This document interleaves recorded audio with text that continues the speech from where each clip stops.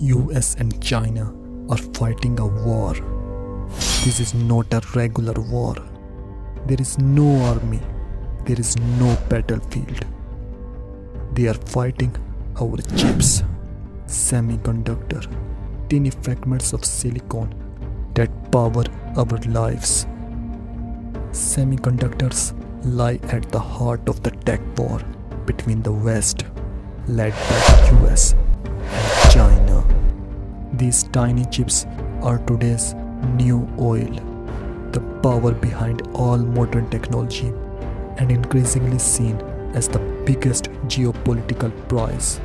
Semiconductors or microchips are tiny pieces of technology that power everything from microwaves to military weapons. The industry is worth more than $580 billion and are forecast to become a $1 trillion industry by 2030.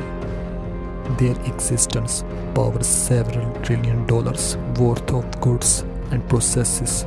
Without them, the global economy will shudder to a halt. It's therefore a source of concern to many that over 90% of the world's semiconductors are made in the place many US officials think could be the site of the next global conflict: Taiwan. If China were to annex Taiwan, which US officials believe could be attempted in the next decade, it, like the rest of the world, would find its supply of semiconductors massively disrupted. The United States has moved to block China's access to the most advanced semiconductors and the equipment and talent needed to make them. China adopts tit-for-tat strategy. China has banned an American company, a memory chip giant called Micron. China says Micron products are national security risk, and there is a major escalation in chip war. China has poured billions of dollars into building the technology to manufacture semiconductors. In 2021, China imported semiconductors worth $430 billion, more than it spent on oil.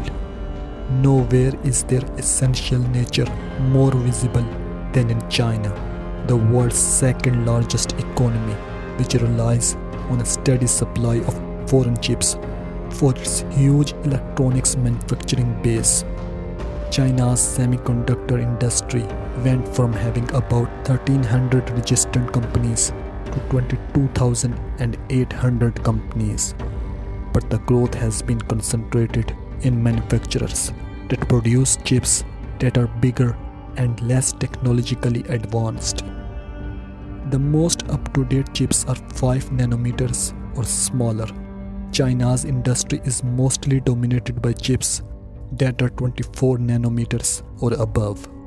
Last year, China's Semiconductor Manufacturing International Corporation, the country's biggest chip maker, was reported to have produced a 7 nanometer chip, which will represent a jump of 2 generations in terms of technological progress.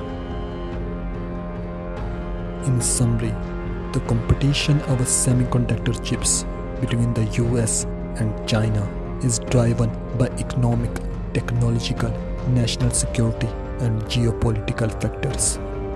It reflects the broader tensions in their relationship and their efforts to secure their positions in the global technology landscape.